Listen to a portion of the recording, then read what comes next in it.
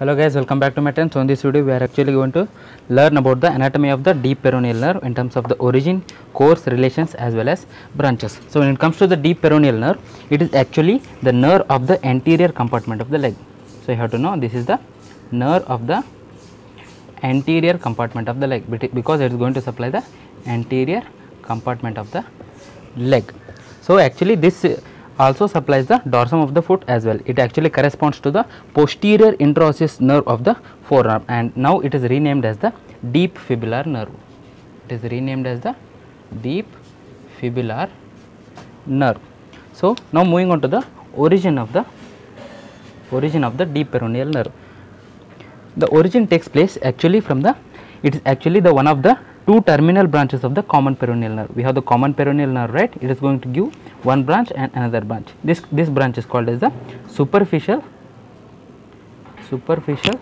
peroneal nerve, and another branch is called as the deep peroneal nerve. So the common peroneal nerve, it is going to give two branches, the superficial peroneal nerve as well as the deep peroneal nerve. So this deep peroneal nerve is actually the ventral primary rami of the L4, L5 and S1 and S2.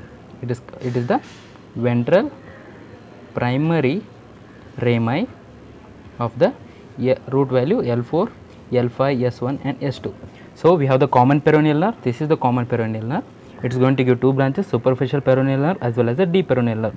So this deep peroneal nerve is the ventral primary rami of the L4, L5, S1 and S2. So this is about the origin of the deep peroneal nerve. Now moving on to the course and relations. So what do we know about the course and relations of the deep peroneal nerve? Actually the course, it actually begins at the lateral side of the neck of the fibula. We have the neck of the fibula, this is the tibia. It is going to begin lateral to the neck of the fibula like this. It is going to begin like this, lateral to the neck of the fibula. From here it will give one branch, that is called as the superficial peroneal nerve, and then the deep peroneal nerve will actually cross in front of the neck of the fibula like this, and then afterwards it will continue downwards along laterally to the anterior tibial artery, and afterwards near the ankle it is going to divide. So we have the common peroneal nerve giving branch to the superficial peroneal nerve as well as the deep peroneal nerve lateral to the neck of the fibula. The deep peroneal nerve is going to cross the neck of the fibula, pass parallel to the anterior tibial artery, and it is going all the way up to the dorsum of the ankle. So this is about the course as well as relations. When it comes to the relations, again we have the muscles, that is the extensor ilicis longus and extensor digitorum longus as well as the tibialis anterior. Those are the different muscles that the deep peroneal nerve is going to relate. Now finally moving on to the branches of the deep peroneal nerve. So what do we have under the branches of the deep peroneal nerve? We have muscular branches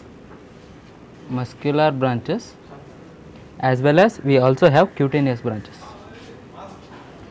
We have the muscular branches as well as the cutaneous branches. When it comes to the muscular branches, it is going to supply all the four muscles of the anterior compartment of the leg. It is going to supply all of the four muscles of the anterior compartment of the leg as well as the extensor digitorum brevis, which is situated on the dorsum of the foot as well. And when it comes to the cutaneous branches, it is going to supply the skin of the first interdigital cleft.